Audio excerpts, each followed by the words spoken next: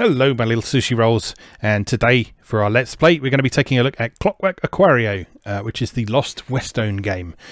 So from the creator of Wonder Boy and among other things. This is the extensive restoration project that has been taken on by Strictly Limited Games, ININ Games and various other people. Brought to Nintendo Switch by Ratalaika Games, so a real sort of collaborative effort between a lot of different people here. And it's very exciting to finally be able to play this game that had been thought lost for so long. Because this wasn't just a case of finding the original source files and releasing this. This was a case of actually rebuilding an entire game pretty much from scratch based on the limited stuff that was recoverable, some corrupted graphics, and a soundtrack album that was released at one point. And you can read all about that over on Rice Digital if you haven't already, so check out our full article on the game. We're just going to play it today so you can get a chance to see how it looks. The game is already out in Europe. Strictly Limited's physical versions are supposed to be shipping within the next week or so. Remains to be seen whether or not they'll stick to that, because they have been a little bit slow with some of their past releases, but we shall see, fingers crossed. And it's coming to North America on the 14th of December 2021. Not entirely sure what the delay is for the North American release, but it's there. By the time you watch this, there won't be that long to wait, and if you're in Europe you can already play it. So let's go play it for a bit now, and I'm going to sneeze. Am I? Maybe. It's there. Wait. Hold on. Oh, there it is. Right. Okay. So, much like a lot of ININ's other releases that we've had recently, there are a bunch of different modes to play. So we've got training mode, where you've got unlimited credits, but it stops after stage 2. There's easy mode where you get 9 credits, normal mode with 5 credits, hard mode with 3 credits. You can play the bonus stage mini game by itself with 2 players. You play arcade mode, which is the most customizable mode. There's a gallery of a bunch of artwork and stuff. You can listen to the soundtrack in either its original or arranged form. And that's about it. So once you pick a mode to play, we're going to play easy mode today. There's also some options you can fiddle with, so you can fiddle around with the aspect ratio, whether it's 1:1, pixel perfect, or full screen. But of course, you're a monster if you do that. You can choose whether there's a filter. I can't really see the difference between these, but I keep it on Razor anyway because I like my sharp pixels. And then there's a shader option where you can have a virtual CRT display if you want. And with this, you can sort of have several different types of virtual CRT display. So you've got just basic scan lines, sort of scan lines in both directions, so it's a bit more like a dot matrix display. That's a similar one but a little bit more intense. And that, I guess that's like an old LCD display, something like that. And from all that you can adjust the intensity and the sharpness and how curved the screen is. So if you want a really bendy screen, you can do that. Don't really know what Trini curve is, but well, that's what it is. Choose how rounded the corners are. Adjust the gamma, or put it back to default, or indeed turn it off altogether, which is the way I prefer to play. But if you want a virtual CRT display to play this in, you have one. Right, let us play. So we're playing easy mode, so we have 9 credits to play with. So you press start and choose a character, and why wouldn't you choose the cute girl? But if you want to be one of the other characters, you can. I'm not going to stop you, but you know, if there's a cute girl available, I'm going to play as a cute girl. Live with it. Right, so the way this game works, it is a platform adventure where you jump on things. You can jump on balloons, you can slap things to stun them, and then you can pick them up and you can lob them at other stuff. So in that sense, it's a little bit like a cross between something like Super Mario and something like Bubble Bobble or Rodland or something along those lines. So your aim is not to kill everything, but to get to the end of each stage.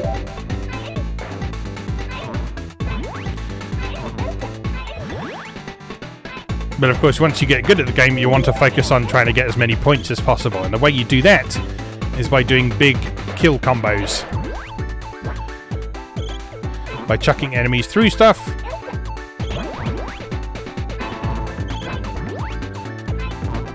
Or killing enemies rapidly in succession. Whoops.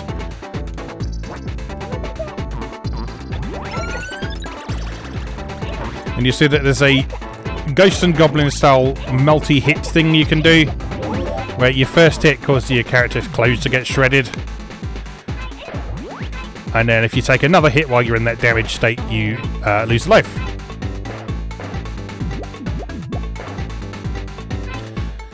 But if you pick up one of the potion items while you're in the damaged state, you can restore your clothing to how it should be.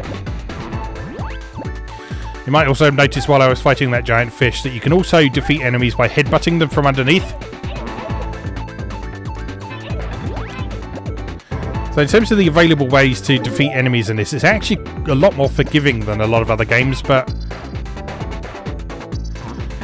you do have to be very careful about running into enemies and the projectiles they throw at you and that sort of thing. Alright, so that is the first level done and dusted, so we then have this boss to deal with.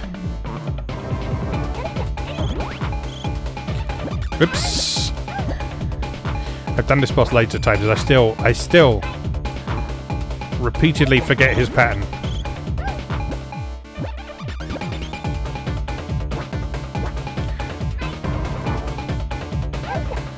Oops. Now, if you're feeling bold, you can actually take the opportunity to go up and slap him a few times while he's shooting at you. But what I'm doing here is generally the safest approach.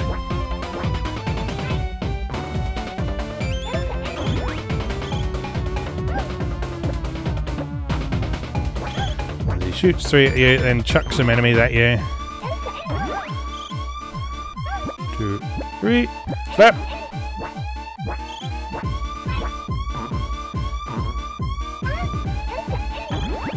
Oh, bugger. That star thing there, if I can grab that before I expire, or before it expires rather, it turns you invincible, and then you can just chuck him around and fire bullets at him, which is nice. The game seems to sort of take pity on you every so often and just provide you with one of those if you're obviously repeatedly messing things up, which is quite nice.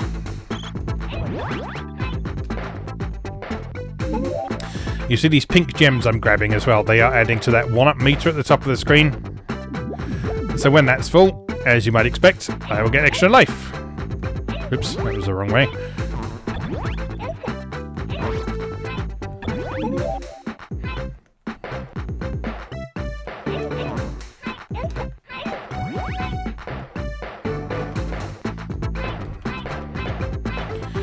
You see, rather than the points combos resetting straight away, they sort of gradually decline over time, so you can sort of, if you lose a combo, you can sort of gradually recover it.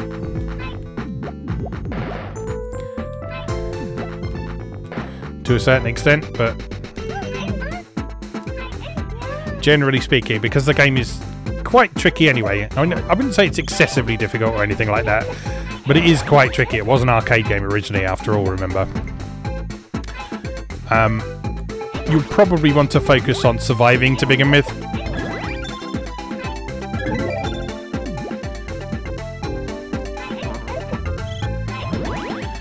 And then once you've memorized the levels and some of the enemy layouts and that sort of thing, that's when you can start looking at optimizing your scoring potential. Oops.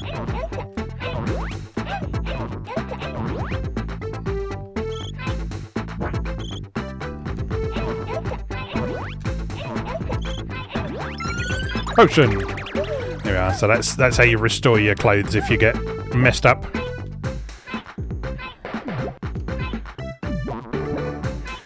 As you can see, that the headbutt attack can be very useful in situations like this where you're sort of coming up underneath enemies.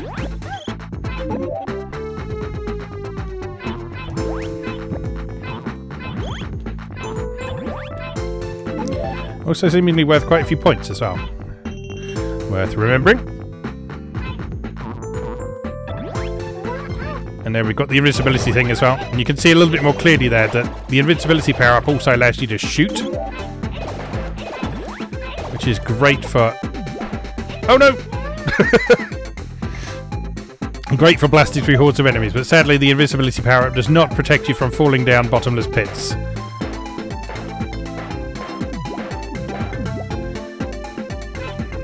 Ouch. Oh, stop it.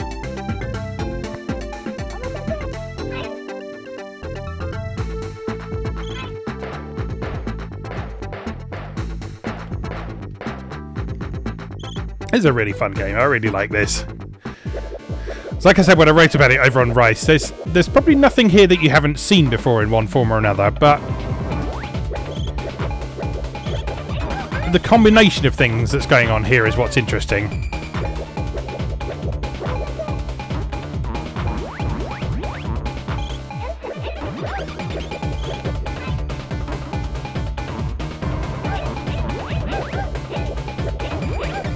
Oops.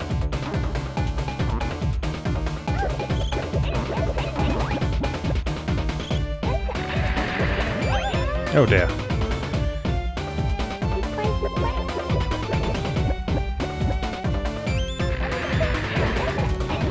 Like I say, don't expect an easy ride just because this is cute. If you've played cute games from the 90s before, you should not be expecting an easy ride anyway, but...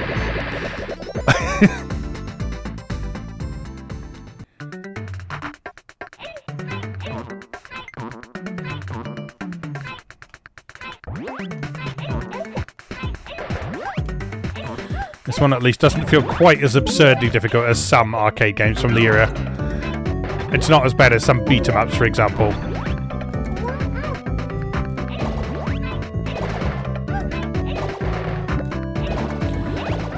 But you can still tell what its origins were. Very much so.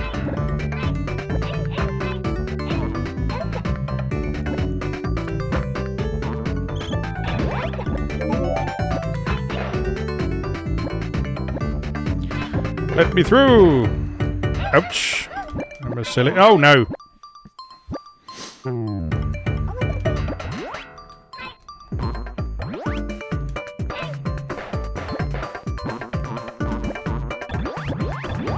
That was some nice combo action there.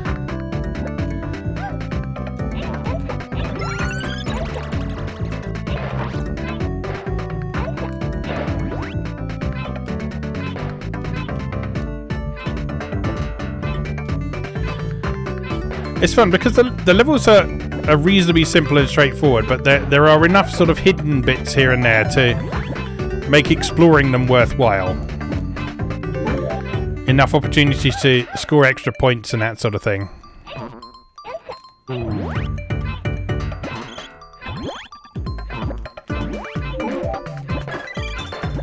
Another extra life, very nice. Stop it.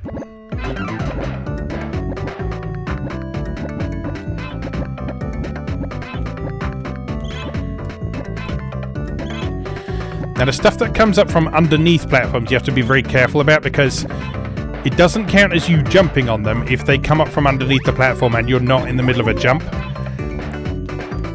So if they come up from underneath and you're just standing on the platform, they will still hurt you, so you need to be very careful of that.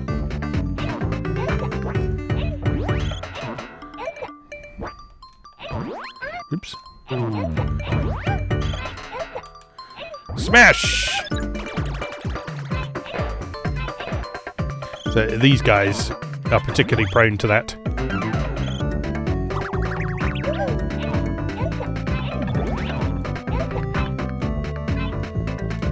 Oops! Oh no! Curse it all!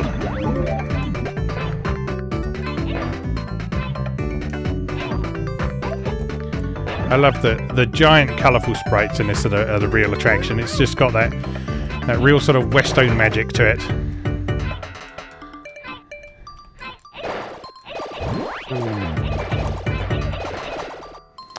And boss time again. Oh, this one's a right old pain.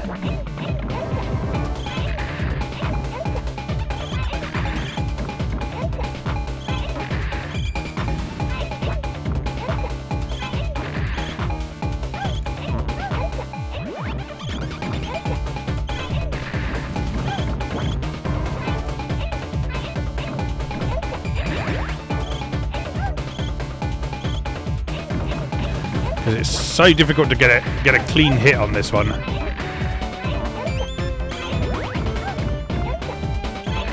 See, because he regenerates the stuff on his sort of outside shell so quickly. But again, it's all clearly pattern-based.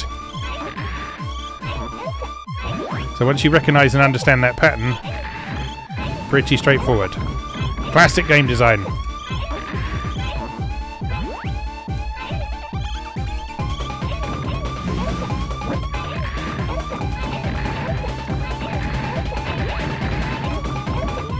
Oh, damn it.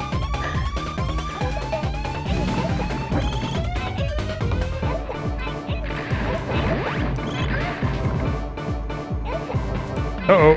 Oh, I got out of the rhythm.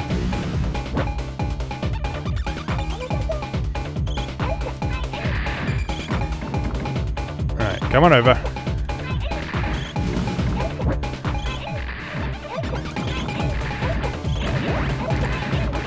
Three more hits.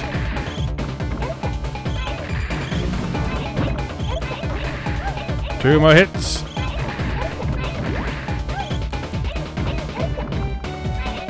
Oh, just too low. One more hit. Oh, damn it.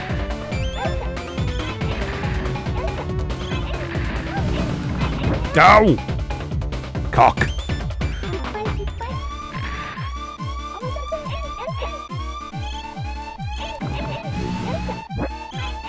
Hit him.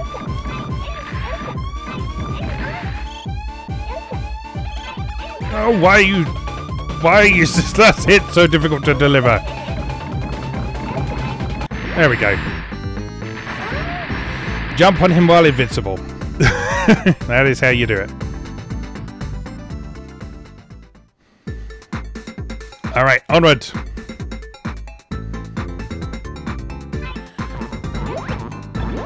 Oh, shit. I was about to say this stage is pretty fun, but it's also quite difficult.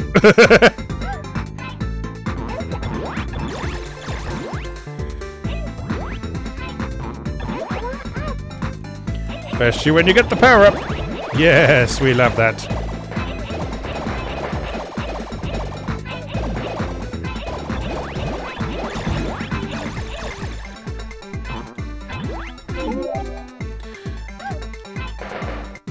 Again, this stage almost feels like more of a bonus round in some ways because it's just about the killing and scoring lots of lovely points.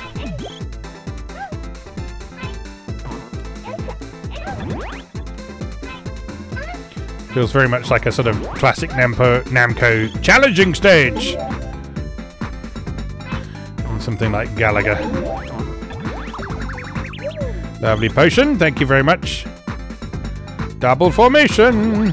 Boing, boing, boingy, boingy, boingy, boingy.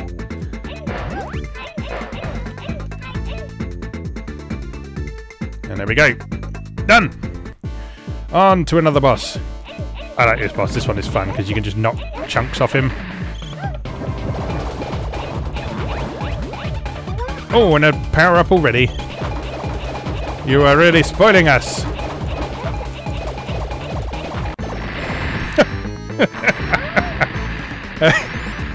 I don't know if the harder difficulties make that power up less likely to appear, but if it does show up early enough like that, it can be satisfyingly quick to defeat a boss. This level's tricky because these enemy arrangements are a bit of a pain to get through. Oh no!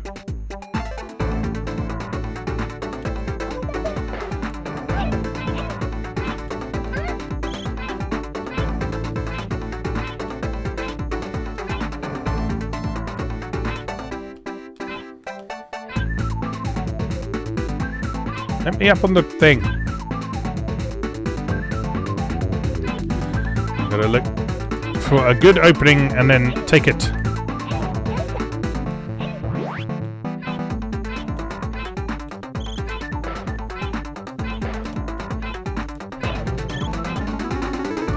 Oops! Or just die repeatedly.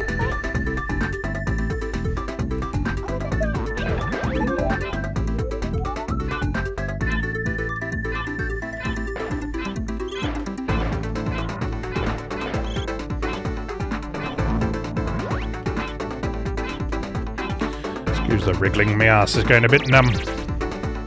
I'm sure you know how it is. See, this is what I mean about the stuff coming up from underneath platforms. If you just stand above these jellyfish light bulb things, then they will hurt you.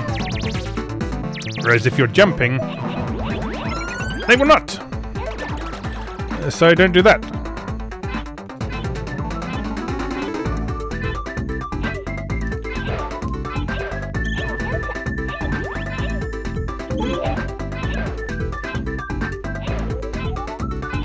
Ouch. Oh, you dick. Fine.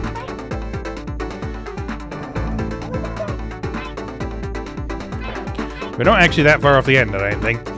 But I can get to what I assume is the last boss, but I haven't been able to beat it yet within 9 credits. So I still have some practice that needs to be done, clearly, but...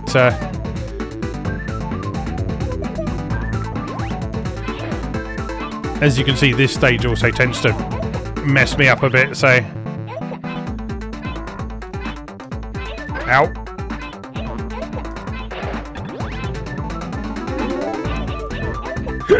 Ooh, excuse me. Hit the thing. There we go. No, no!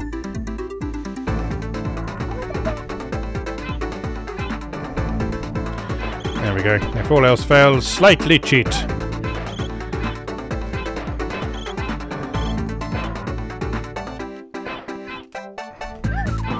can headbutt them.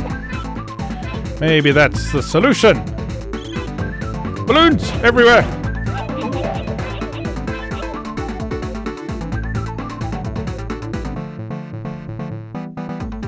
Alright, so there's this boss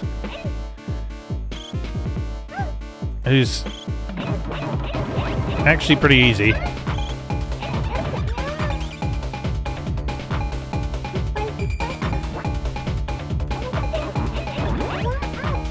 Oh, especially if you give me that power up. There we go.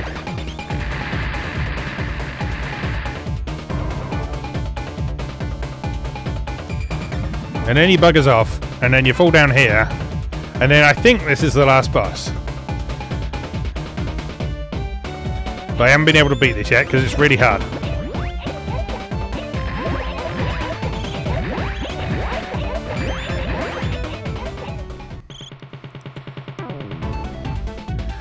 Like, see what I mean? It looks last bossy, and it's big, and it's got unique music, and he throws nuclear bombs at you. It's just really hard. So I think what you have to do is jump on the boxing gloves.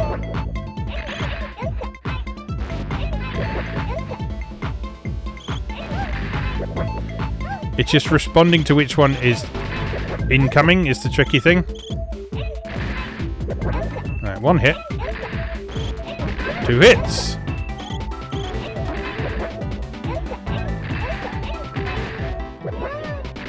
I think maybe you might need to just sort of take a chance and figure out where it's likely to be coming next and take a guess. The timing is pretty constant, I think. Yeah, that's possibly the way to do it. Got 2 more credits, I think.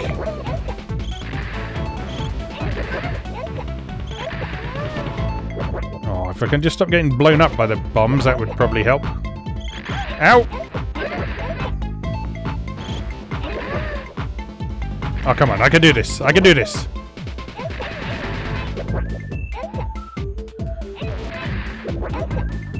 Five more hits. 4 more hits. No.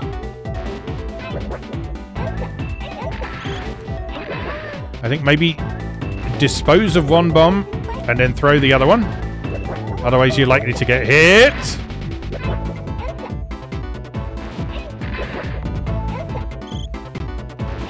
Oh, damn it. Damn it!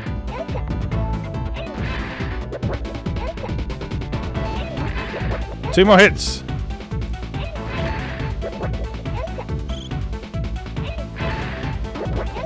One more hit, come on!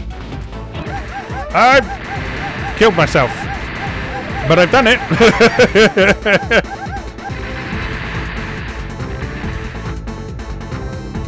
Thus, the world of Aquario disappeared into the ocean.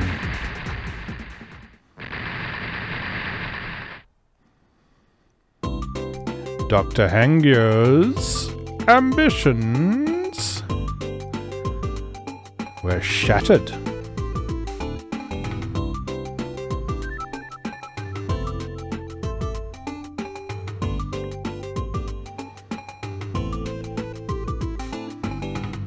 So there you go, with my Elite Pro strats, you too can get through Clockwork Aquario using slightly less than 9 credits.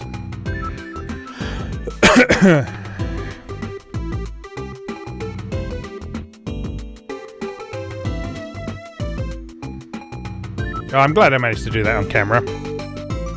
I mean, yes, it was only easy mode, and yes, it took lots of continues to do so. But we did it nonetheless. We got there.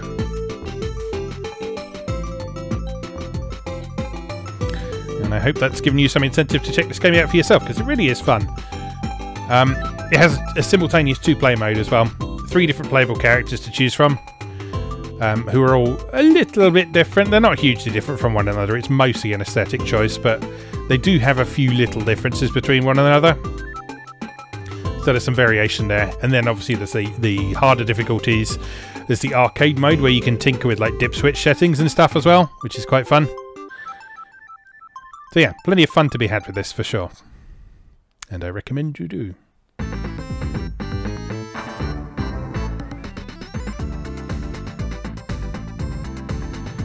That says congratulations underneath if you're wondering.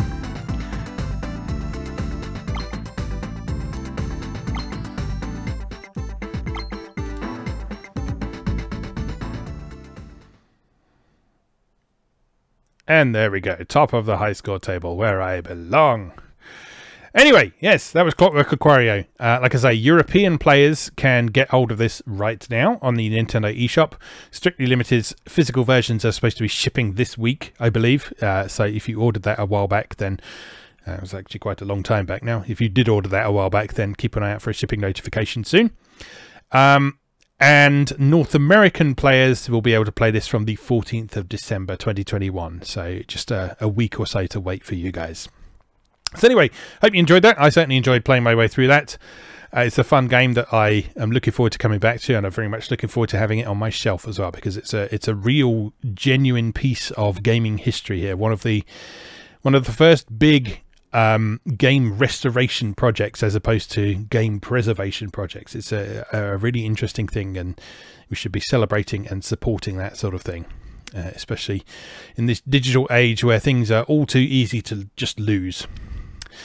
Anyway, we'll leave that there for today. As always, thank you very much for watching, and I'll see you again next time.